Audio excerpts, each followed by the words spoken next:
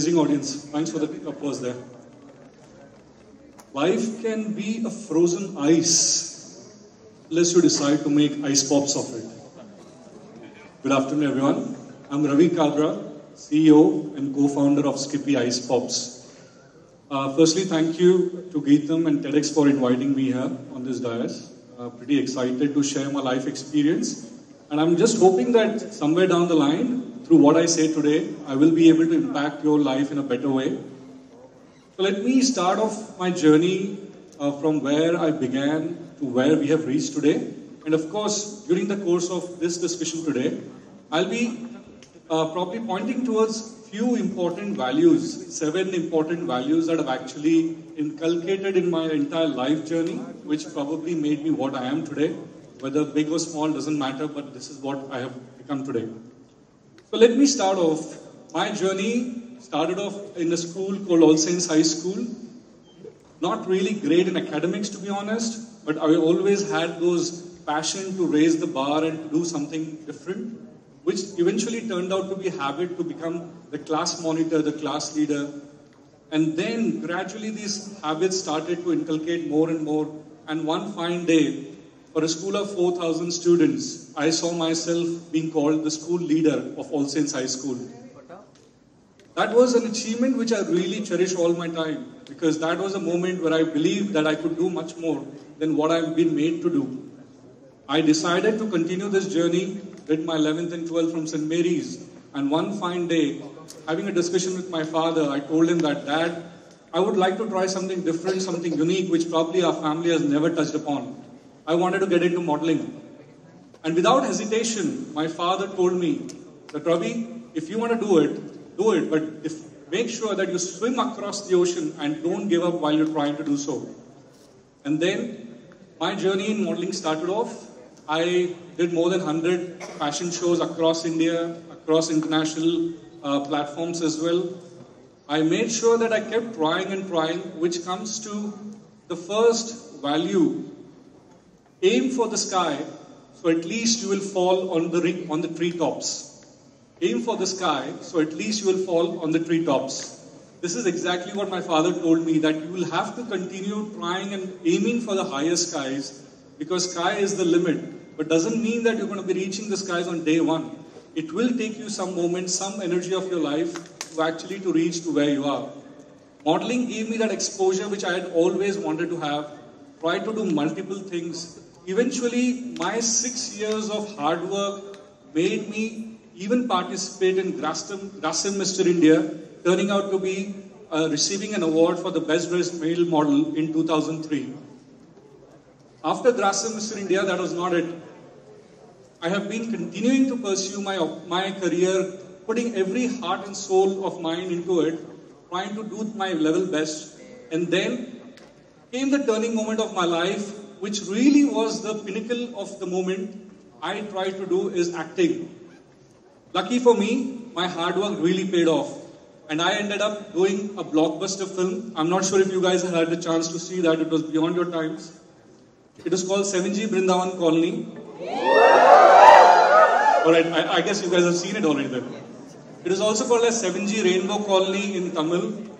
In fact, in Telugu, you will see me, myself, dubbing my character there. And that turned out to be a blockbuster. I really enjoyed the glamour, the moment of my life there, where the recognition, the honor, and the kind of efforts that I had put in actually paid off pretty well for us.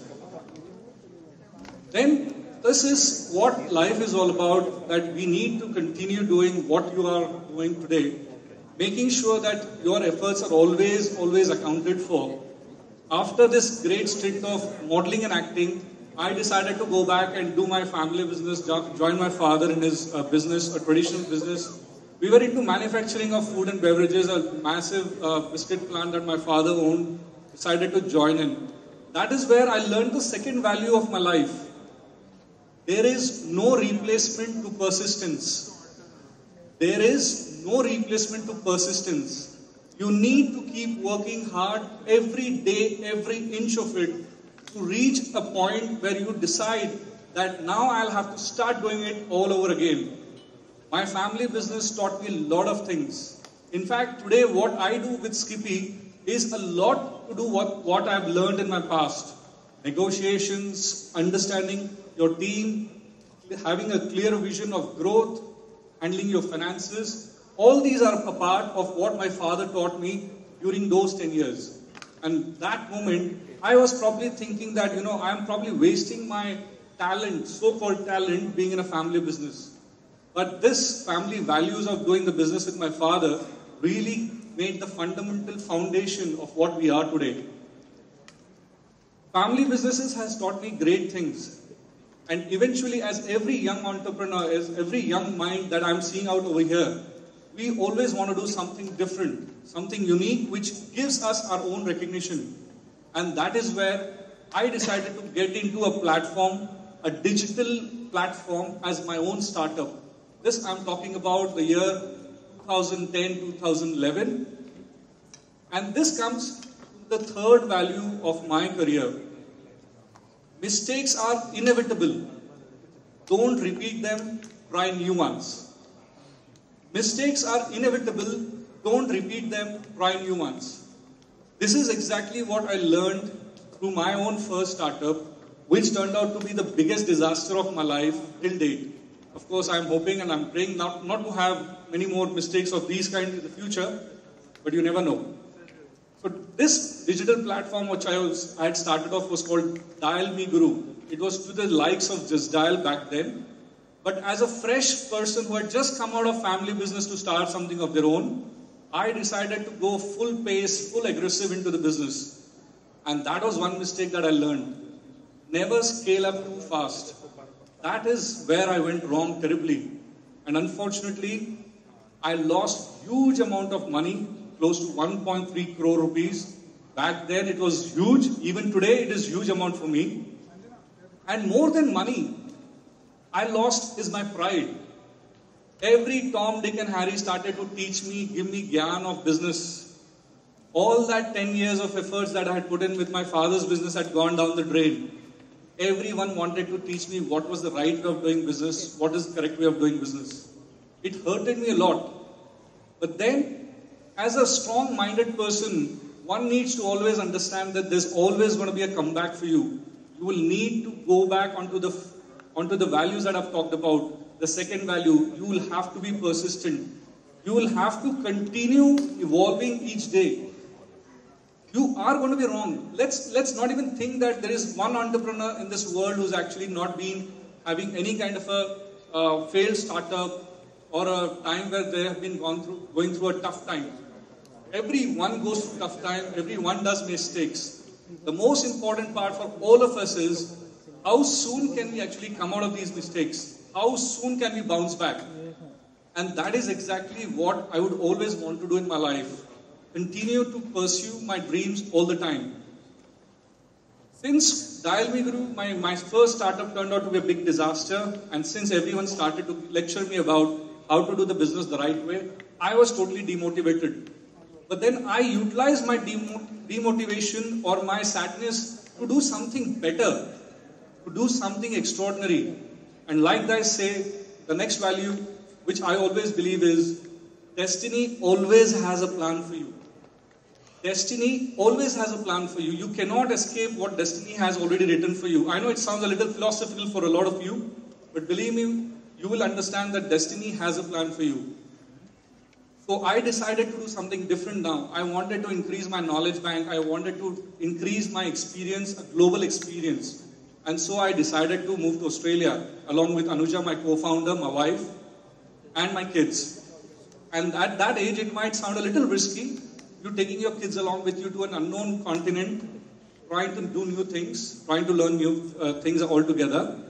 But we decided to do it because that was what was written in our destiny, that we had to go there and explore more opportunities. And the best part, I'll tell you the background story of why it happened and how it happened. Two of my best buddies, the college pass out, I'm sure all of you guys have got your best buddies sitting right next to you, am I right? So similarly, I had these best buddies who wanted to go to Australia. They reached out to my uncle who stays in Australia and said, "Uncle, how do I make it to Australia? We want to come to Australia." And I said, "Look guys, if both of you are actually looking to go to Australia, what am I going to be doing here?" let me also apply. And the destiny was, both of their visas got rejected, mine was accepted. And that got me to Australia. That's why I say, destiny always has a plan for you. 7 years, we lived in Australia. The idea was pretty clear and straightforward. The vision was very clear that I had to work with multinational food and beverage companies to understand what they go through, how is their growth process, how do they come up with new products, new innovative ideas, how do they manage their team, how do they scale their businesses. Anuja ended up working for the largest contract food and beverages contract manufacturer in Australia in the confectionery space. She was doing excellently well for 7 years there. I ended up working for the likes of Krispy Kreme, George Weston Foods, which are multi-billion-dollar F&B brands in Australia again. Worked ourselves off the limit to make sure that we learn every day. And then things changed. And again, destiny had our calling. Unfortunately, after working for great 7 years, building our own house in Australia, Sydney, my father was diagnosed with cancer. And that was the moment that really hurted me deep down in my soul. And we had to just give up everything what we had built, because parents are the biggest value that I've created in my life. And Anuja and I, without thinking or even blinking for a second, decided to wrap up everything within just 5 weeks of our time and moving back to India to be with our father. And he has been always the motivator for me. We decided to come back to Hyderabad, and then things started to show up differently. I decided to believe in one single value that day, which I want to share with you all again. Today is the first day of the rest of your life. Today is the first day of the rest of your life. Whenever you have challenges, whenever you are restarting your life, remember that this is the first day of the rest of your life. You've got to accept it the way it is. You've got to understand that life has given you an opportunity to restart something new. And then, this is where we came down to India and the entire idea of Skippi evolved. I still remember back in Australia, me sitting with my cousins, discussing about what the brand name should be over a dining table. Obviously, we did not have funds to actually hire a consultant to decide a name. So this is the best thing I could fit into my budget, my cousins. And we started to think about this name, and then finally Skippi turned up. Skippi is a colloquial name of a kangaroo. Kids love kangaroo. Subconsciously, when you think about kangaroo, you think about Australia, you think about quality. And that is how the name derived out through my cousins brainstorming. And then we positioned the brand in India. We started off. Hardly had it been 5 months. Like they say, that when you're putting your entire soul into the game turns towards you and makes you a winner. When you put your entire soul into the game turns towards you to make you a winner. And finally, SharkTank ad popped up on Anuja's social media handle, and she told me to just fill it up. And I was more than non-excited to fill it up. I just did it as a task in my task sheet to do, and passed through 4 auditions, 4 different types of pitch performances on the camera, off the camera, only to realize that out of 77,000 startups, we were one of the 182 startups to be shortlisted to be telecasted on national television.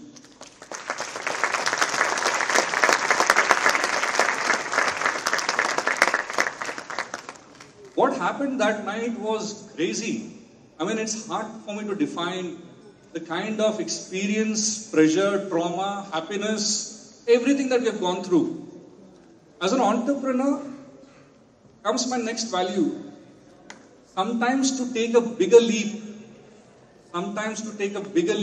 you need to take 2 steps behind. Sometimes to take a bigger leap, you need to take 2 steps behind, because that is where the leap will be longer and higher. That particular night, I'm sure if few of you have watched SharkTank India, we were offered better valuation, better numbers. But as an entrepreneur, I decided to do a great PR stunt, I would call it, where I said, let's become the first brand to have all the 5 sharks investing in us and create history. And that night, we did create history. Shark Tank was just a platform. What happened after Shark Tank is a completely different story. We kept working hard and hard every day. Our efforts were completely unbounded. We worked 15 hours, 17 hours a day to achieve what we are today. A lot of people told us, Ravi, you were very lucky that night to have the 5 sharks investing in us. But this comes to my next value, which I would want to share with you all. Luck is nothing but where opportunity meets hard work. I'll repeat myself. Luck is something where opportunity meets hard work. As a student, as an entrepreneur, please put this in your mind that there is nothing called simple luck. There is people who have been prepared, who have been working hard day and night, who have been prepared completely either with their product, with their performances, with their startup, and there an opportunity was waiting to happen. And that night was absolutely a great example of my quote here, that luck is where opportunity meets hard work. We were completely prepared, our branding, our team, our hard work was already there. And once we got an opportunity on Shark Tank, we did not leave a stone unturned. We kept working and working and working. A team which was 14 people during the day of Shark Tank, today we are 411 people working for Skippi.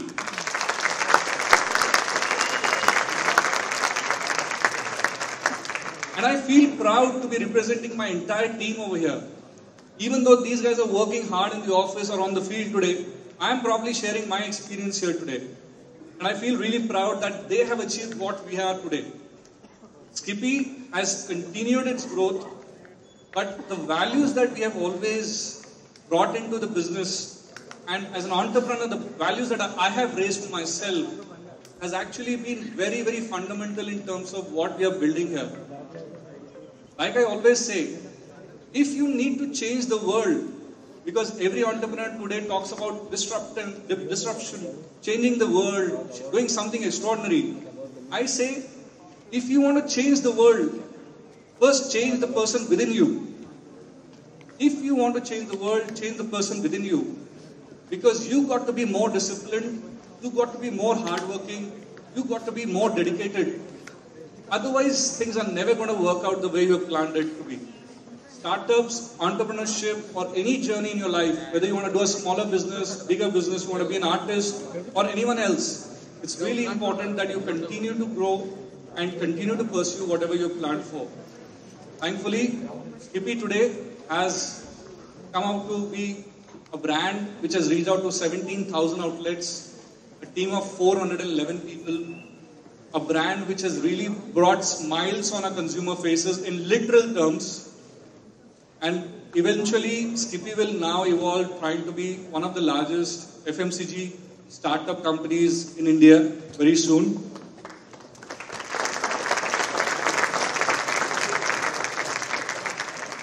And believe me, the journey hasn't been easy, and it will never be easy for any one of us.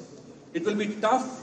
We will be tested every time, now and then, and we'll have to keep proving our mettle, not just to others in the society or in your office, but you'll have to keep proving to yourself that every day you have grown an inch better to what you were earlier. This is how I wanted to make you understand that for me, what we have built today is not about today.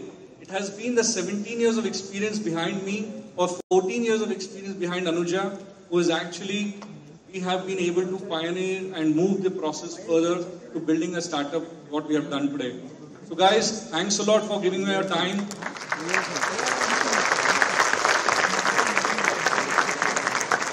Appreciate your patience, especially after lunch. But yes, we have got Skippi for you. Those of you who have never tried it, more than happy to please try it out. Thanks a lot, guys. Thank you.